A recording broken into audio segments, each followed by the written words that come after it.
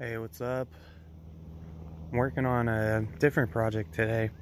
Picked this parts car up for my old 98 GLX with a VR6 just to pull some,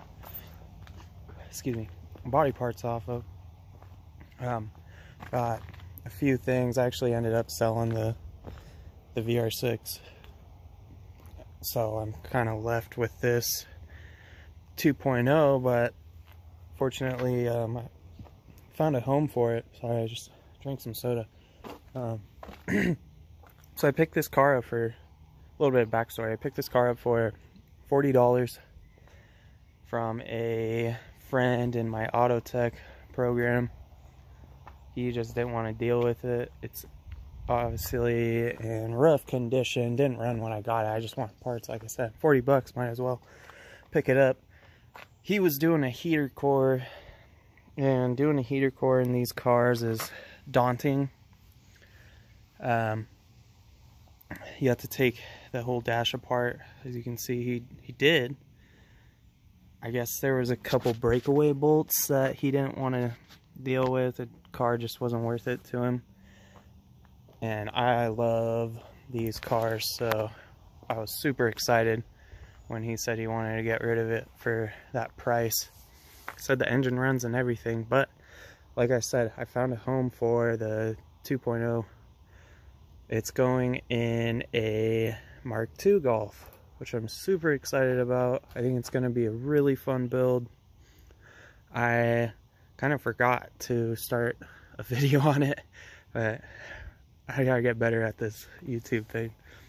I wish I would have recorded again some of the work I had done, but I'll basically go over. I just, all I'm really doing is getting ready to drop the motor. I'm mainly just working on the harness.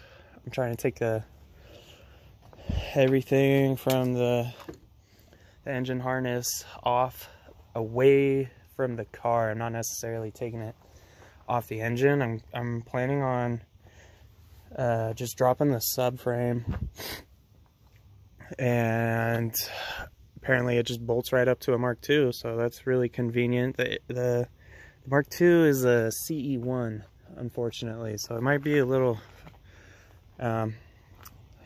difficult as far as the wiring goes on the fuse block. I have done a little bit of research, but there isn't a lot of resources.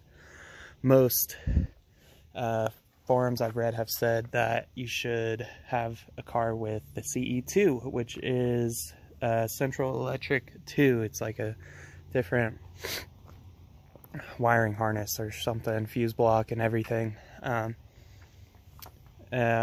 So yeah, that's going to be a new little series I do on here. Should be fun. I'm really excited. I'm so happy that I get to do this. I found something to do with this parts car. Like I said, I sold the GLX, so I have no use for it. It's still got some useful parts, but yeah, I'll keep you guys posted. I'll keep on working.